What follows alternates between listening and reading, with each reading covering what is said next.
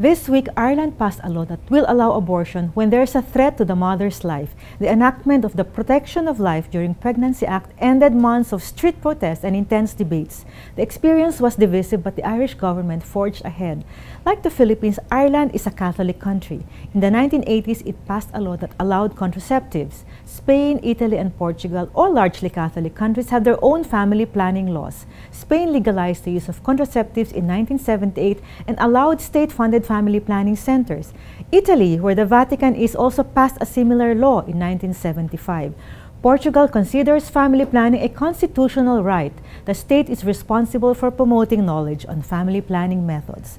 The Philippines is out of step with other Catholic countries. It's 2013 and the hard-fought RH law is still in limbo.